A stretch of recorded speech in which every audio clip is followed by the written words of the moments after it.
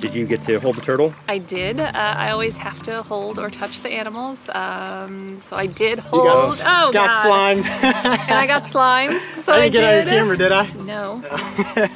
Slimed.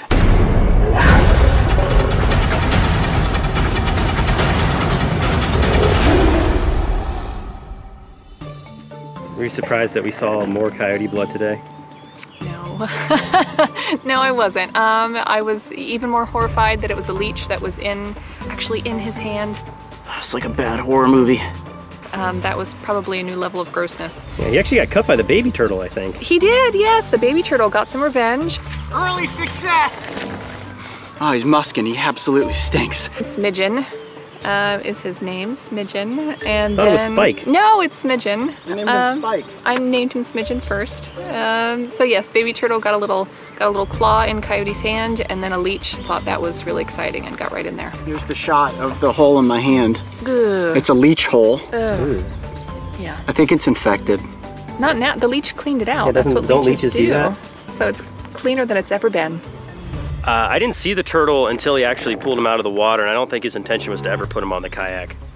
That is the common snapping turtle, and he is about the size of a dinosaur. I think that turtle would have been a little bit too big, and he was luckily close to shore, so we didn't really have to reposition anything. I mean, he happened to signal and jump on the turtle. You never know when he's going to, so it was just lucky we got the catch. And usually they calm down after we film with them for a bit, and I didn't think he was going to bite my microphone. Would never let a turtle actually bite, you know, a $400 microphone. Oh, he really got it. He lunged at me out of nowhere, and that's how fast those turtles are. Like, you really always have to be on your toes. Wow, I think I may have just shot the best underwater footage that's ever been done with the common snapping turtle.